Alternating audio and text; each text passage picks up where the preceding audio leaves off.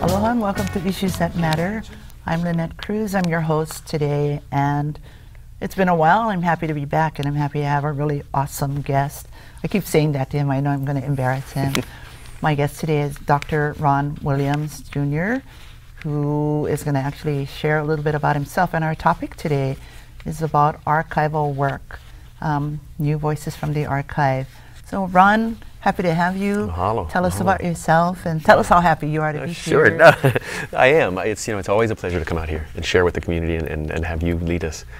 My name is Ron Williams, Ron Williams Jr. I originally I was born in Chicago. I'm Malahini to this place.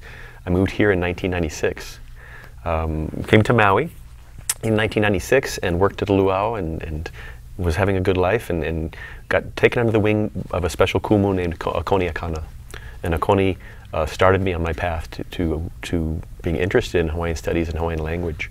I went to MCC, Maui Community College, where Keopi Raymond was my kumu. And then I went to UH Manoa to study under Dr. Trask, Haunani K. Trask, and Lili Kalakame'e Lahiva and those folks.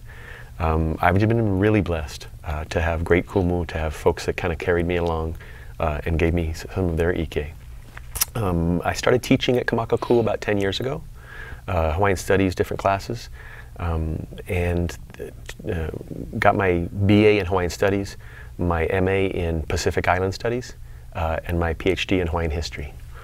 I was teaching up until last year when I've taken a new job running a research institute for the university, Lahui Hawaii Research Institute. But my passion has always been with getting stories out to the community. So a lot of side projects that I do involve that. So that's who I am. Yeah. Awesome. I'm going to say that because that's the only thing I can think of to say, when I'm talking with you. Wow. But when you were introducing yourself, it reminded me of something, a story, and I'm not going to tell that story because it's weird. It's a weird story. Okay. But you studied with Akoni Akana. Yeah. And I think I know a story about something that happened with him, but I'm not going to say it now, but later. Okay. Okay, and then the other story I'm going to share is last year on September 2nd, Malama Makua has accesses 2 times a month into Makua Valley, and last year on the Queen's birthday we did an access. I think it was on a Monday. Yeah. And Ron, you were our guest, and it was just a really interesting day. We had a number of kupuna from Alulike join us, and they had music to share and hula. And when it was your turn to talk, I think there was a lot of silence, dead silence, because of the information that you were sharing with them. So before we go any further, I wanted you to talk a little bit about how you got that information, what that information was, and what you thought the impact was on the people who heard it. Yeah, sure, thank you. Yeah, that was a beautiful day. That was actually my first time I'd been out to Makua. Oh, great. And so it was an honor for me to be there and be with those kupuna. Before I get into what I spoke about it, just to let you know, there was a kupuna there who was in her 70s, I believe, and she brought her mother with her. Yes. And I remember talking with her, and she said that her mother her mental capacities were slowing down and so forth, but that a few years ago she stopped speaking English and was only speaking Hawaiian. Yes. And I thought, wow, to me that was not only the awesomeness of her speaking Hawaiian again, but the idea that she was reverting to her inherent self, her native self, was really beautiful. That's one of the things that touched me about that day was hearing that story. But as a historian, what I brought out there was some new finds that we're finding in the archives, things like that. I think people don't have an idea of the incredible treasures that lie within the archives in Hawaii, and that are coming into the archives. People tend to think of archives as these dusty old places filled with ancient books and kind of, ephemera and things like that. When there's things coming in all the time. People pass and donate their things, or somebody finds something in the attic or so forth, and they come in. And sometimes they can be truly impactful and truly monumental. And that's happened recently. About a year ago, there was a Baldwin descendant who used to come into the archives a lot. I work at the Hawaiian Historical Society as a board member there, but the Hawaiian Mission Houses is with us also in the same building. And there was a woman who used to come in all the time, a wonderful Baldwin descendant, and she used to talk about the things that she had and so forth, and one day she would donate them. So towards the end of her life, she actually called Tom Woods from the Hawaiian Mission Houses and had him come up to her house and evaluate the things. And it was one of the most tremendous collections of important material in Hawaii. They did donate the things, the family donated the things to the Hawaiian Mission Houses in February of this last year. And they've called it the W.O. Smith Collection, the William Owen Smith Collection. William Owen Smith was the Attorney General for the Provisional Government and for the Republic. He was one of the leaders of the overthrow. But all the legal documents went through his hands, and he kept a lot of them. So a lot of this stuff came into the archives, and one of the fascinating parts about it is that it was held at this house in Manoa, in the woman's house in Manoa, in her backyard, in a little Home Depot shed, a big shed I should say, because it was about 57 boxes. But you know, luckily everything was intact, and there's some of the most important national treasures for the Kingdom of Hawaii that exist. Wow. You know, things that as a historian I knew by heart. I've read in a lot of books, but I never thought about, well, where's that document? Where's that original document?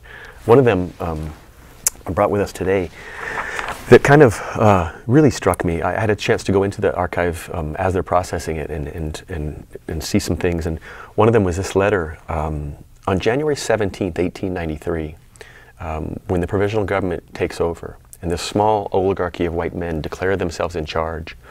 The Queen had a decision to make, and that was to fight or to protest. Now, we all know that a lot of the stuff that's been studied and some of the stuff that been talks about says that it's a good thing she didn't fight, because if she would have fought, she might have won that battle, but would have lost the war. More warships would have come, and then we'd have seen a transfer of sovereignty to the United States. Well, she didn't do that. She under international law, was brilliant. She filed a formal protest. And it's a beautiful protest, and I had memorized it. You know, I, Liliuokalani, by the grace of God, Queen, do hereby protest, and so forth. That original letter, the one she sat down at her desk and wrote, was in this collection. So we now have in the collection this document that is the Queen's protest of January 17th, 1893. And the reason why I think that's so important is because I believe in the mana of that palapala, of that document. It's one thing, you know, nowadays everybody does research online. It's one thing to go online and look something up and see it, or even to have a copy of it like this. To be able to hold in your hands the document the Queen wrote, to see that, you know, changes lives.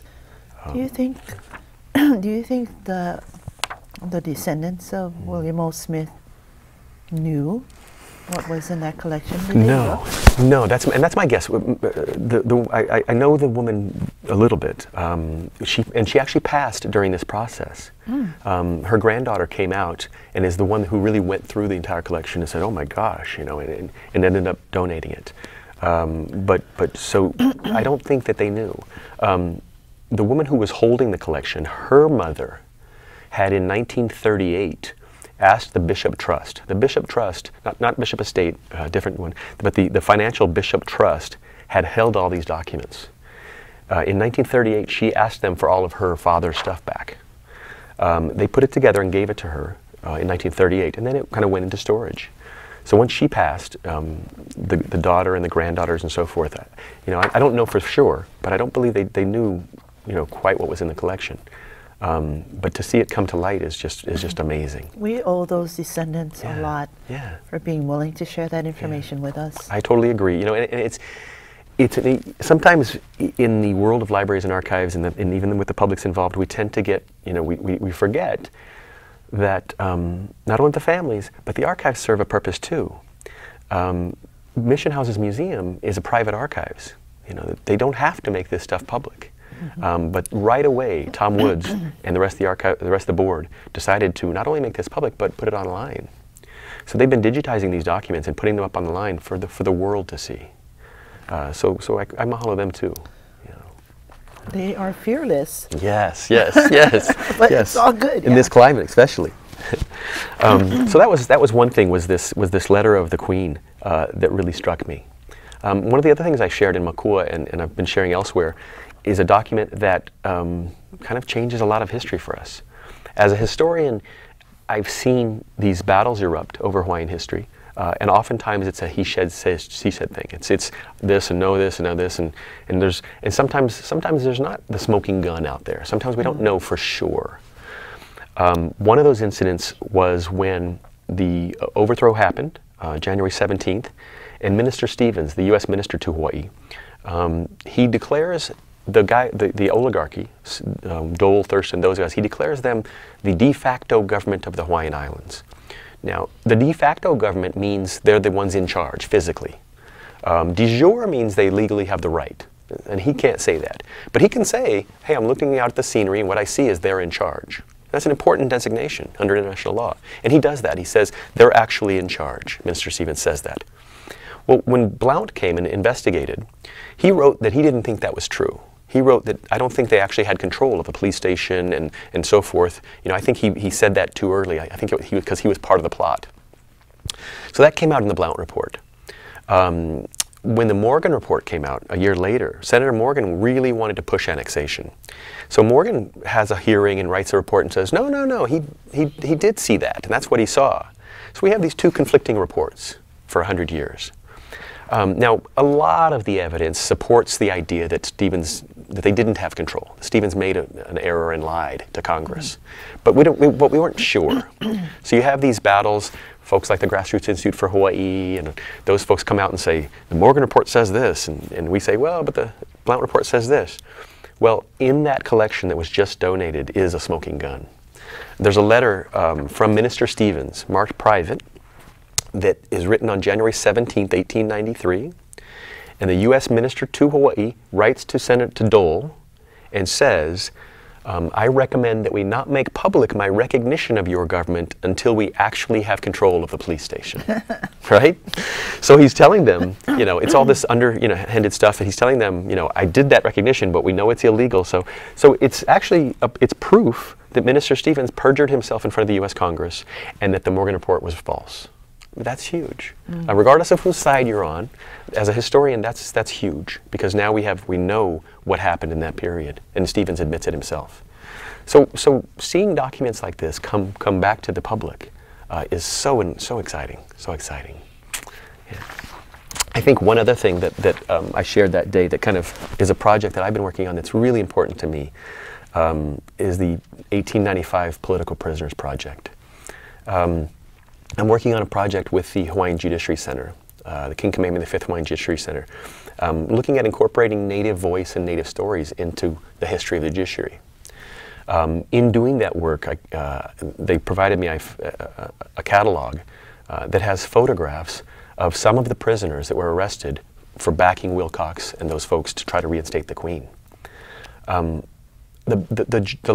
larger story is that there is so much resistance. There are so many stories of Kanaka Oiwi men and women who gave their money, who gave their jobs, who gave their lives even, fighting for their nation that we've forgotten, that we know nothing about.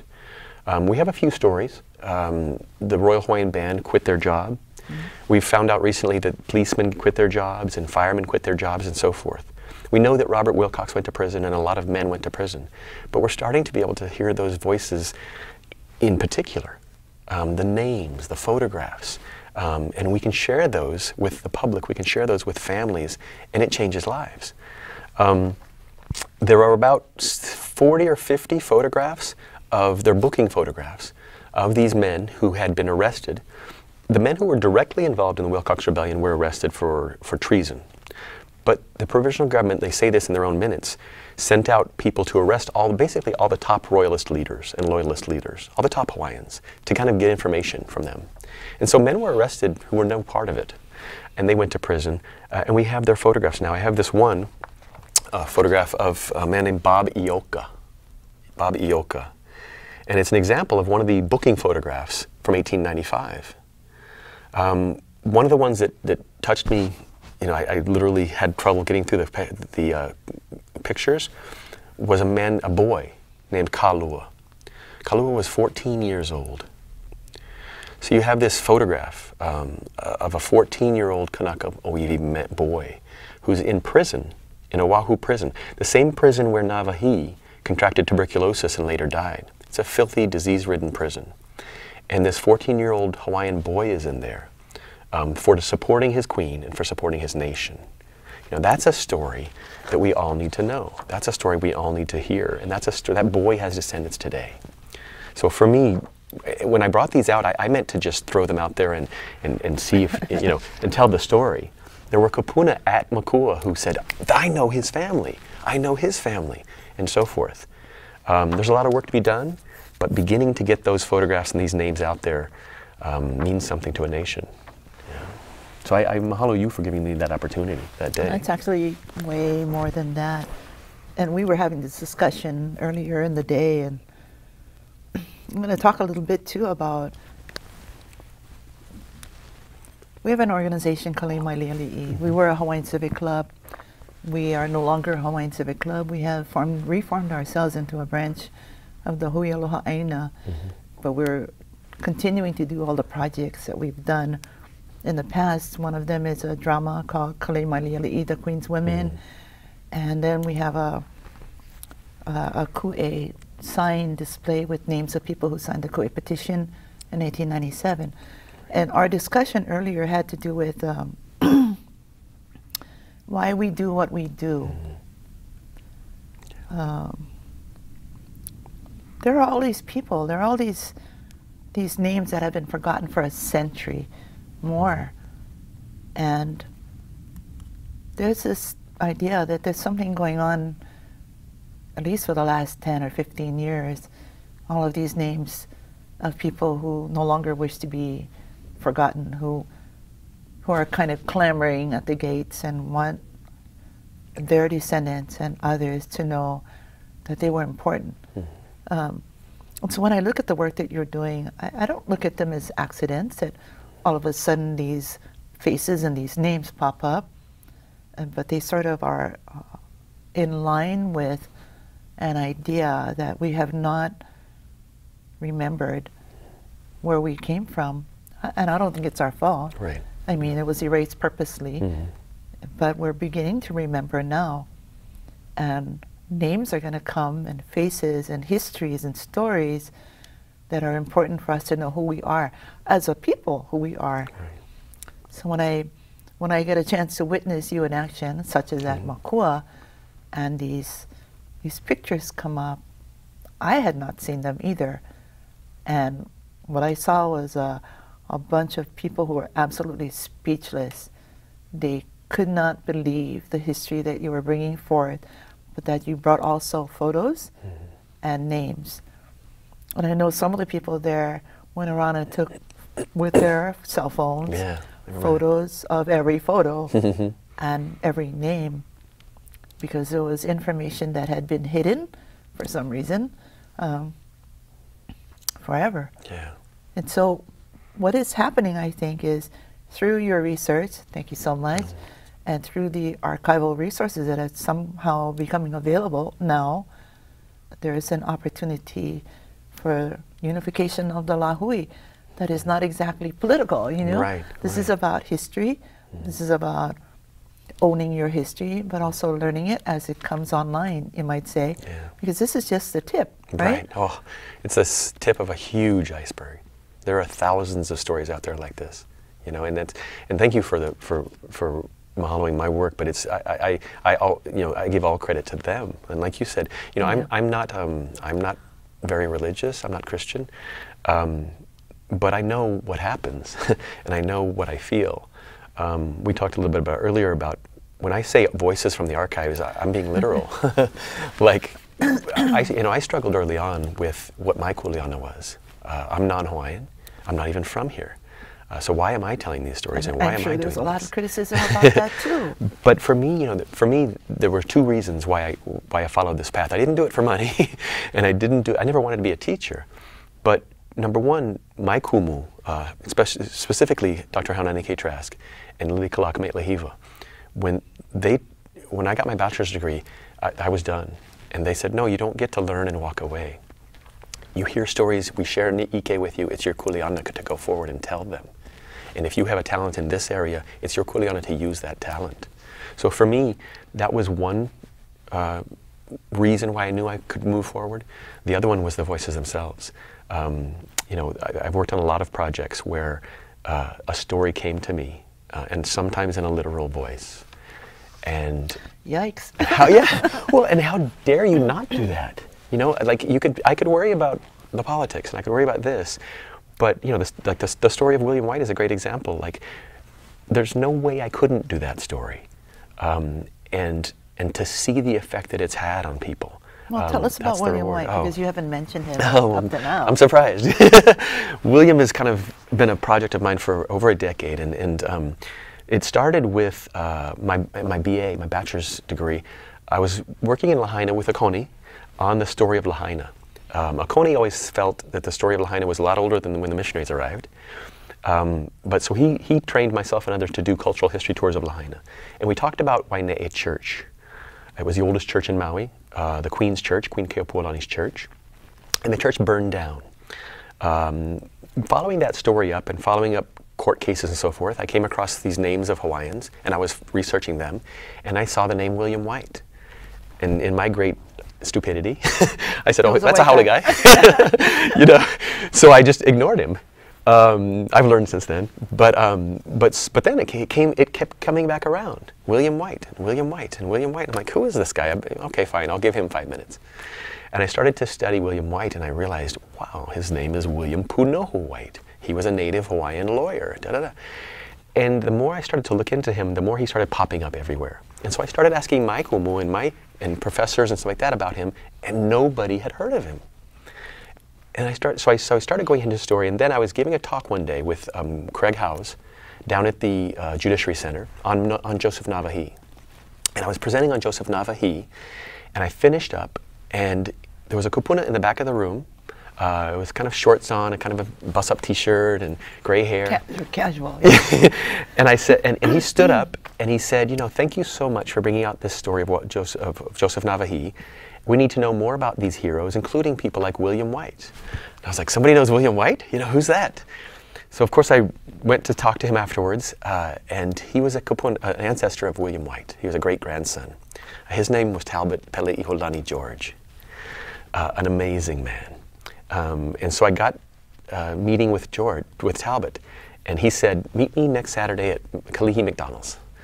And so we started meeting on Saturdays, and he started, and I didn't want to be niele, so I just would go and listen, and he started sharing stuff about his great-grandfather. And the more I learned, the more I said, he was that, and he knew the Queen, and so forth. And I started to get more into his story. And it's just that type of thing where, you know, sometimes you have projects you're working on, you're not sure about where they're headed and whether but this was obvious. This is what you go here next, you go here next. And it just kept happening like that. And so we started to put together the story of William White, and he told me some amazing stories about him. And at first I was a little, really? And then I would do the research, I'd go into the archives and I would like, here it is, he's right, that's what happened. And it turns out that William White was one of the most important Kanaka of that period. He was a good friend of the Queen's. He was a senator from Lahaina. He was one of the 3 men that helped write the Queen's Constitution in 1893 that she wanted to proclaim. On the morning of January 14th, when she's going to proclaim the new Constitution, the first thing she does that morning is she meets in the Blue Room of the palace with Joseph Navahi and William White, and she knights them, Knight's Order of Kalakaua, the highest award in the kingdom, for their work on this new Constitution. And she calls William White and Joseph Navahi 2 of the greatest patriots of the nation. He was a member of Halinau'a. He was a member of Hui Kalai Aina. When Hui Aloha Aina, after Joseph Navahi dies, he was one of the 5 candidates to replace Navahi as the president of Hui Aloha Aina. He ends up being elected as the honorary president. There's 2 positions. So he served in these positions of government, of this community. He leads a fight in Lahaina to oust the annexationist pastor from the church. And a brilliant man who was a lawyer, was a legislator, was an orator, and who fought his entire life for his nation, and now no one knew him. And so, talking to Talbot for quite a while, we used to meet at the Queen Emma Summer Palace also. He told me one time, he said, finally, he said, Ron, is there something you want to know? You have a question for me? And I said, well, I said, to be honest with you, I've been looking for 5 years for his grave. I can't find his grave. His wife is buried at Kahumanu Cemetery because she was a Kahumanu Society lady. But I can't find his grave. And I'm thinking maybe he went to the mainland and died there. Maybe, you know, I don't know. I can't find his grave. And he looked at me and he said, I'll take you there next Saturday. And I was kind of blown away. And Dee Texidor, one of his friends and helpers, and a niece of his, came to pick me up. And we drove out toward, and was just quiet watching. And we drove up to Kahumanu Cemetery and parked. And I was like, no, I've been here. I've looked around. He's not here. And we got out of the car and we walk over and where some of the whites are buried, and his wife is there. And he pointed to the ground next to his wife and he said, he's right there. And I'll tell you an honest thing that I'm ashamed of is I doubted him. You know, I said, oh, Uncle's got a story. You know, You know, this man couldn't be buried there. But I was going to do the research, so I went to the Queen Kahumanu Society group, and they have an original map of the cemetery, and he's buried right there in an unmarked grave. And that's when it hit me that all of this work, you know, like. You talk about the erasure of a nation. I don't think it's stretching to say this was the Thomas Jefferson, the you know, Ben Franklin of this kingdom. You know, there's men like that are buried in unmarked graves. The Americanization of the islands in the 1910s and 20s covered the landscape with Roosevelt High School, George Washington Middle School. We have a 40-foot bronze statue of President McKinley in downtown Oahu. The United States is 3,000 miles from here. Where are the heroes of the Hawaiian nation? Many times they're in unmarked graves. So that understanding, the weight of that hit me, and I told Talbot, I'll do what I can to get him known, and one day we'll build a gravestone. We'll have a gravestone for him. So Talbot worked with me. We'd meet, we'd talk. I met other family members. I met about 30 or 40 family members. Doug White, that works over at HECO, and his two sisters, Valerie Chun and Jean Gunther from California. They flew down and met with me, and we shared the family. I shared everything that I knew about William. And this whole project started about 8 years ago. Now we've moved along. So last year, I finished up a story of William, partially of William, but mostly of the legislature, that was published in the Hawaiian Journal of History as the cover article last year. So that was great because it felt like, okay, now we've taken a step to get him down in writing. And so Talbot enjoyed that. Talbot moved to the Philippines and would call me every once in a while. He had a wife and family there. I was working mostly now with Doug White here in Honolulu, and I didn't want to be honest with you. I didn't feel it was my kuleana to push forward on the gravestone. It's the family's kuleana. So I just was waiting, and then there was a weekend of events that happened that made it understood that it was supposed to happen now. I got a call from Doug White, and he said, "Meet me tomorrow at Big City Diner. We need to move on this gravestone thing." And I said, "Okay, I'll do that." Literally, about an hour after his call, I was up working. I work late at night. I'm a writer, and so it was about 1 or 2 in the morning, a few hours later. I went down to Foodland at Market City to get some food. I had to need some snacks. And there was hardly anybody in the store except for, there was one Japanese Hawaiian gentleman in front of me, and he was having some poke. He had poke with inamona. And I said, "Hey, bro, where'd you get that poke?" And he's like, "Oh, I'm back there in the corner, da da da." And he looked at me and he said, "Hey, you're Ron Williams." And I was like, "Yeah?" And he said, "Hey, I seen you on TV talking about my great-grandfather, William White." I was like, "Wow, this is so cool. We're uniting the family." And he said, "Hold on." And he ran out to his truck and he brought me some fish. He said, "I went fishing today. I want you to have this. Mahalo." And I said, "Oh, thank you, Uncle. Thank you." And he left. And I thought, wow, that's 2 William White things in one day. 2 nights later, I got a call from my friend Tanya Naehu out in Molokai. She was doing a project, a mural project for the students out there, where the top painters and artists from around the state would come and they'd help the students paint a mural. She called me and she said, "Ron, there's somebody here who wants to talk to you." And I said, "Okay, who is it?" And she hands him the phone. It was the guy from Foodland, who's also an artist. He said, "Ron, I had a dream last night. We're supposed to work on his gravestone." So now it's all coming together. And I'm like, this is time to do this. So I talked to Doug. We got it together. I felt strongly that this was a national project. I've seen how these stories affect people when you let them be a part of them. And so I asked if the family if we could start a fundraising campaign to have a day of education about William White and to purchase a headstone to give him a proper burial headstone. And they gave the go-ahead for that. I had many people tell me it wouldn't work. I'm not tech literate. I had never done a GoFundMe.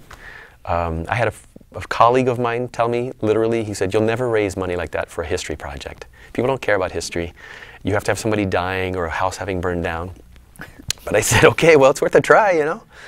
So we wanted money to rent a hall, to have the education day, to purchase the headstone, and to have this formal ceremony. And so our budget was $7,000, which is a lot of money, especially in these times. So about a month ago, I wrote a little narrative and I put a picture on it and I put it up online about this history project. And in 8 days, we raised over $8,000. And it was amazingly, it was an amazing thing to witness for me. It was humbling to watch the community, to watch Native Hawaiians come out and say, yes, we want a landscape that reminds us of our heroes. This man, William White, I know nothing about him, but I know he was an important Hawaiian. I want to hear about him. That's what people said. And they said it with their $5 and $10 and $100 and $300. And it was amazing to watch. I don't do GoFundMe, but I had other friends tell me, I've never seen one go like that. So it just goes back to me to this idea of the hunger of for their own history that the community has. And the idea, you know, and yourself and I are messengers, I feel like, you know. I do work, but it's those voices. That was William White saying, I want these events known about again. Absolutely. You know? Absolutely, so that's what I agree with you that we need to flip it over and try not to think that we can take credit for anything. Right. I mean, those messages are coming down constantly, but it's kind of like broadcast. Who's picking it up?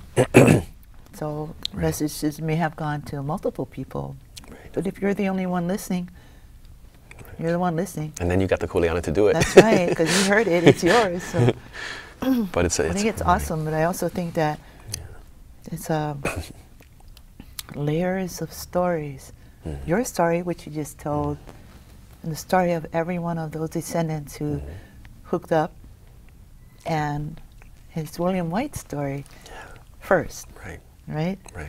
So there are these layers, what anthropologists would call history. Yeah. Well, layers. It's true. There's a Doug White, knew a little bit about his great-grandfather, but not much. He started bringing his daughter, who's a freshman at UH, to the meetings that we have. So you have William White's great-great-granddaughter now, knowing a lot more about him than anybody had in a long time. So that's William speaking to his great-granddaughter, great-great-granddaughter. So I'm looking at this as a kind of a model, a template. Yeah. This happens to be about William White right now. Right. But as the kupuna check in, you never know. I mean, information is going to come, do this, do that. And I know it's not just for you. No. I think we all got to pay attention. And I think for ourselves as Kalemaileali'i, we were paying attention. Yeah. But ours was so broad that what we got was a lot of names. And yours is much narrower because you're doing individually, which is awesome. And I think others, if they pay attention, are going to come to the same realization, which kind of leads me into this whole thing about why research is important. Why is it important for you? Oh, for me, it's so important because research is that link. You know, it helps us take oral histories in families and stuff like that are vital, that are the foundation. It helps us take those and fill them in and connect places, connect stories. You know, what's one of the things that motivates me is connecting to these research facts that I find. You know, we were talking about the prisoners earlier. There's another story that blows me away. The story of William Daniels, another man who who I thought was Haole, and he was a Native Hawaiian Haole judge in Wailuku. He was arrested in 1895. So I start it's an interesting story, and so I start looking at his, and this is one of the 300 men that was arrested. William H. Daniels was his family was the Cobb family also. John Dominus Holt, his grandmother, was a relative. But William H. Daniels was a judge in Wailuku who was a brilliant judge and loved by everyone, the foreign community, the native community. He was a part owner of Kaho'olawe. He owned a taro factory. A successful businessman, well-regarded lawyer and judge. He refused to sign an oath of allegiance to the provisional government. Even though he refused, they kept him on for a while because he was good. Yeah. But they finally started tightening down, and in I think it was May of 1894, they revoked his license to practice law, and they removed him from the bench because he wouldn't sign the oath. We talk about sacrifices, and we talk about things you would do for your nation, things you would say for your nation. Well, here's a man saying, I'm giving up my job, my career, and eventually you're going to see, everything he owned because he wouldn't sign a piece of paper that said he was loyal to this new government. There's a petition started from natives and foreigners saying bring him back, but the Republic doesn't listen, they refuse. In 1895, he's picked up as a leader as a loyalist leader and brought to prison in Oahu. From prison, he writes a couple of letters to his wife. He's got 10 kids, which he could support being a judge and owning businesses and so forth. But going to prison, being blackballed from the judiciary and so forth, he loses his jobs, he loses his resources, he loses his properties. And so he's losing everything. In prison, he writes his wife and says, how are you taking care of the kids? How are you feeding the kids? He's terrified. He's let out, he's paroled or released. He takes his family and moves to Hilo on the east side of Maui to try to make a living out there. He can't even find a job there. He finally gets kind of a menial job on the water ditches that are being built in upcountry Maui. And I'm starting, I'm doing this research and I'm following along and I'm just going, wow, even as a historian of Hawaiian history, the only stories I'd heard were, the Royal Hawaiian Band quit their job. Started to hear stories about firemen losing their jobs and so forth. But I started to get this realization of the depth and the breadth of sacrifice that people made. Here's this man who's basically been reduced to trying to take care of his family. And in April of 1897, he goes and picks up his paycheck from the water company, goes down and hands out his money to his friends in the field, goes to his home in Hilo. It's very descriptive, excuse me, but he takes one of his boys out of the main bedroom, closes the door, and he takes his own life. He kills himself. And for me, that story really hit home, really hit me because, the covering over of history not only deflates a nation, it not only kind of recasts people, but it hides stories like this, of this gentleman who was at the top of society, who was beloved by all, and who lost everything. Lost his job, lost his family, and lost his life for his devotion to his nation. Now, not only is that a story that inspires myself as a non-Hawaiian, I can only imagine what that story means to the nation. I can not only imagine what that story means to his family.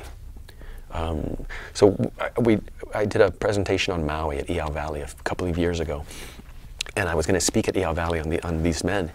And so I found out he was buried at Iao Valley Cemetery, Iao Community Cemetery, which is right off the road from, instead of going up the valley, you go down to the cemetery. And I believe it's a county cemetery. So it's the county of Maui's kuleana to be taking care of it. And they're not. It's covered with 8-foot tall peely grass and it's overcovered and so forth. I searched through there for 20 minutes before I found his grave. And again, it's that, here's a gentleman who gave his life for his nation. Outside of that was already a prominent businessman, lawyer, judge, and his headstone is covered over by grass and so forth, and he's not known. That needs to be corrected. It's a heads up too for descendants of the Daniels family. Yes. I think I know some. Yes. And I've just started to touch base with them, but that's what we need to do too, is all of that. And I think it's, at some point they'll realize it's their kuleana because now they know. But man, do you not get the idea that these, at least these two examples, are really a message coming through all of us to remember, to honor, to give them what is due, which is give them their name back, their histories, find them because they're around, and I think it's going to happen. I think we're supposed to be doing that in order to find ourselves, to find them, because they'll tell us who we are in case we forgot, and it's a kuleana. Yes. I don't think we can run from it. And there's, you know, and you know, we focus on my work today, but there's lots of folks out here doing this work, and there's literally, you know, we talked about a tip of an iceberg. With staff, I can tell you 100 of these stories, but I mean, there's thousands of these stories out there. Okay, we have the volunteer staff because nobody has any money. I know. However, I know that there's a possibility of launching a kind of community-based research effort to have people go find our history, find ourselves, and I don't know. There's a lot of work to be done. Yeah. I mean, the thing is, the information's there. Yeah. You know what? We've got the list of 318 men that were arrested and went to prison. Let's take those names and find out who these men were and honor them. Let's own them. You know. I think they've been disowned in a sense, just historically disowned because they became invisible. Yeah. But there's no reason they need to stay that way, and I don't think they like it. No. Which is why that's why they speak. Whacking people on the head, go here, go there, do this, do that. I'm a believer in ancestral call. Oh, yeah. I am. And I think that if we all admitted to it, we would also say that you're having dreams, somebody's calling, telling you go here, look at this, read that, meet this person, or whatever. To run into a descendant in the market, in the middle, 2 o'clock in the morning or whatever, it's like, that's crazy. That's being led. Yeah, okay. That's the Kupuna's voices. Don't go at 3, don't go at 1, go at 2. And so then you cross paths, and I think it's really good. And also, I was just thinking, there's also, I'm focused on men. There's women's stories that are a little more difficult to get to sometimes because the record wasn't, kept as much, but are obviously just as vital and just as important, and they're out there. There's, the women. Well, while these men were in prison, the women wrote petitions to get them released. Mrs. Abigail Kuailani Campbell led a group to go to the prison and protest and say, we want our men to come home. There's women. There's a project I've been working on about women in politics, right around the time of the overthrow and afterwards and so forth. And it's a really interesting project because the Democratic Party and the Republican Party, women were nowhere near. They weren't involved. They didn't go to give speeches and so forth. The Hawaiian Home Rule Party was not only were women involved, they were part of the directors. They were giving stump speeches. They were leading rallies, and so those women's names we have. And so starting to recognize those women, again, is an important thing. When I mentioned Mrs. Campbell, if I have something I can show you real quick, that struck me when I went to Oahu Cemetery recently. These things, all of these acts, all of these actions, all of these speeches, you can't read them without being moved and understand how much love they had for their nation, the sacrifices. But not only the sacrifices, the honorings. Mrs. Abigail Kuailani Campbell, who was president of Hui Lahaina for Women, the Queen was dethroned on January 17th, 1893. In April, I believe, of that year, a few months later, Mrs. Campbell had a child. She was pregnant when the overthrow happened. I had heard rumors and I heard stories that she named her child something important and interesting, and it's true. I went to the cemetery the other day and I found it. She named her child Royalist. So her child was named Royalist Campbell. So think about that. In the midst of this overthrow, in the midst of this danger of the nation being given away, she bestowed the name Royalist on her child. And the child didn't live long. Lived to be, I think, 3 years old, and she's buried there with her mom. But actually, what kind of stories, what kind of things is that child carrying? You know? I'm going to tell you a story. I forgot about Yeah. it. And hopefully it'll be well received by the person who is. Anyway, there was a gathering at the Kanaina building. I don't know how many years ago, 15, maybe longer, 20. And Iolani Palace was engaged in doing these public meetings to talk about whether or not they should close the gates at 11 o'clock at night, Okay. front and back. And people were really not favoring it because people want to just be there whenever they want to be there. So these meetings were being held, and Mrs. Campbell's great-granddaughter, Okay. one of them, not going to mention her name, she came to that meeting. I think she was presiding at that meeting, and she said this: "I'm sorry I'm late, but I had a dream last night that I needed to go to the cemetery and to gather the flowers. I had to go to the cemetery." So she said, so early in the morning, she went to the flower shop and bought all of these flowers and took them to the cemetery and laid them there. And she said, but I didn't want to just leave them there, and I wasn't sure what it meant that I should be gathering the flowers. But anyway, that's what I did, and that's why I'm late. And everybody just sat there with their mouths open because we understood the significance of that. Yeah. It was us, Yes. you know. And so that's a story. It really happened. Yeah. A lot of people were there at the time, and Yeah. I don't think to this day she understood what she said. Right. Right. But Well, and that's sometimes the messenger doesn't, right? Sometimes it's just that. But it was Kuleana, right? Right. And it came, and the rest of us got it, and it was, oh, well, whatever.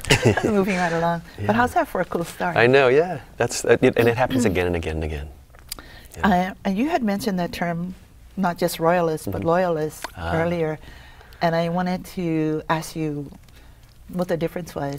Yeah, it's a very important distinction. You know, one of the things about, Dr. John Osorio wrote an article a few years back that was a following up of John Dominus Holt's article on being Hawaiian. And Dr. John Osorio said, that one of the problems, he's speaking about Hawaiians, he's saying one of the problems for us is that we don't know who we are because we've lost that history. And so sometimes we'll learn a term or something and we'll kind of just use it in a general sense. But the more we learn about the history, the more we start to see, where the places fit. I've always used the term royalist to describe the Hawaiians that fought for the kingdom. They were royalists. And many of them were. But there's a specific difference when they were using the term. There were folks, Hui Aloha Aina and Hui Kalai Aina, the two groups, both did petitions. One of the petitions focused more on non-annexation, and one of the other petitions focused more on non-annexation and returning the queen to the throne. Royalists were those that were devoted to the monarchy, the queen, and Kalakaua before it and so forth. So royalists, when we say royalists, we mean folks that were devoted to the monarchy. A loyalist were folks who were devoted maybe to the royalty, but also to the nation most of all. A good example is Robert Wilcox. Robert Wilcox, and family members of his have even shared with me that they were told, we're loyalists. Because Robert Wilcox wasn't always about, sometimes he seemed to not be crazy about the queen or so forth, but he would never have let the nation go, right? So there were folks who fought to keep the nation independent and under Kanaka control, and they were loyalists. Famously, Joseph Navahi, one of the greatest patriots, Joseph Navahi and William White, were part of a political party during Kalakaua's reign that was calling Kalakaua out on stuff he was doing. They said, hey, don't go get $1 million loan from a foreign country, it's going to put us in debt. And so they kind of critiqued and criticized Kalakaua for certain things he was doing. So they were loyalists. Yeah, and they weren't royalists, they were loyalists. Now, when the threat came to take the nation, they backed Kalakaua and because they're loyalists. The nation was the most important thing. So folks could be royalist and loyalist, but those folks who claim themselves as loyalists were usually those that were thinking of the nation, number one. Yeah. That's a good distinction to make, because it kind of gets us to think about who we are. Who are we today? Are we devoted to a person? Are we devoted to the country? And how should we express those concepts of royalists and loyalists? Yeah. So cool. Yeah. I feel like we have covered like a semester's worth of work in a really short pieces. What do you see for the future? I see, I kind of sometimes have to rein in my excitement because I think there's so much, I see the future as being so incredibly bright as far as uncovering these voices, telling these stories, and that has an effect. It's beyond my control or your control. When the kupuna's voices start to be heard and they start to move their descendants, that's going to cause stuff to happen. I don't know what. I'm not going to, I have things that I think about and so forth like that, but the vision of what Hawaii looks like in the future, I don't know. But I believe strongly that it's going to be affected by the kupuna in much greater ways than it has in the past.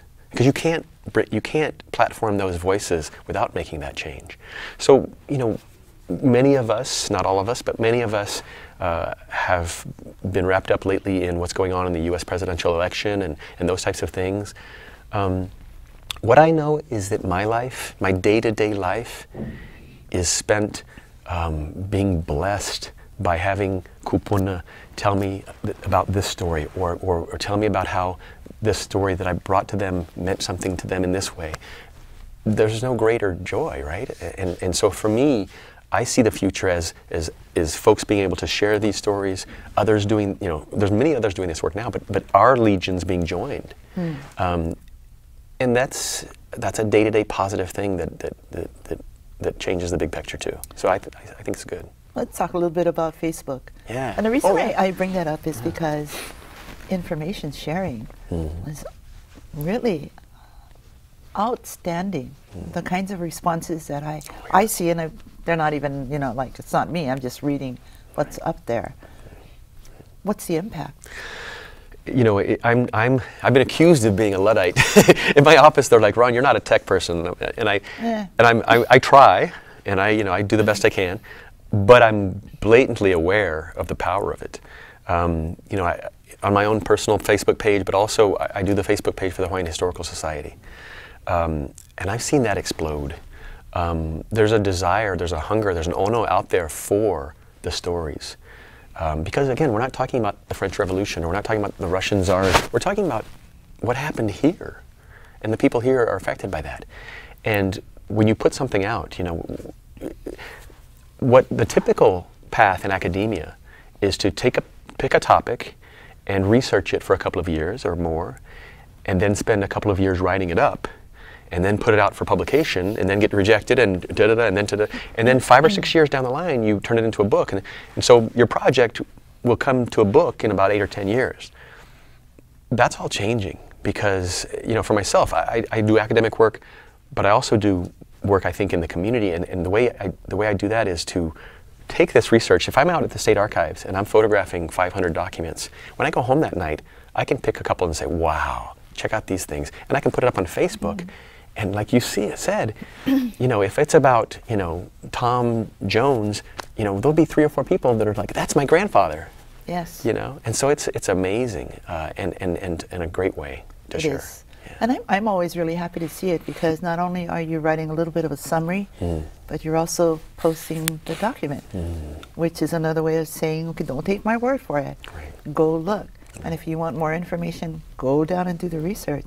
But I'm also beginning to see people connecting every time you post a name. Yeah. And somebody is saying, "That's my family," or something. They know who these people are. And what that tells me is that they have just been introduced themselves to their own history. Right. And then the kuleana falls on them to go do something. Yeah. So and Could we have done this 10 years ago? I don't think so. I I don't think so. You know, I spoke with, I did an interview that I wrote for a magazine with Ed Greevy last year, and I spoke with him, and he, you know, he told me about the days when he and who's the gentleman who started Save Our Surf? John? Yes. Yeah. What's John his- Kelly? John Kelly. He said, oh, we used to go into his house at night and have dinner, and we'd do up these flyers, and we'd put up 500 flyers, and we'd bring the flyers around, and he said, and now, he said, when I go out to photograph an event, and I go home to develop my photographs, by the time I develop those, there's 1,000 photographs already online. Oh, that's right. 'Cause that's what I do. and he When was, I'm on the site, it's like I'm sending stuff out immediately. We're Yeah. here, come on down, or right. whatever. And he was a little wistful about that, but he also said, he said, I'm so glad. He said the Mauna Kea thing never could have happened Right. without social media. Ron, thanks so much Yeah. for being with me today. And Thank I'm you. always trying to Thank you. keep to my time. And obviously, we should do this more often. Thank you so much. But it's really good to have you and to listen to what you have to share. And yeah, we're all information junkies Yeah. underneath it all. And thank you guys too for watching. I'm Lynette Cruz. This is Issues That Matter. My guest is Dr. Ron Williams Ron, Jr. where's Ron? And we've been talking about history Yeah. and our own history and letting those voices come through. Thanks for joining us. Thank you so much.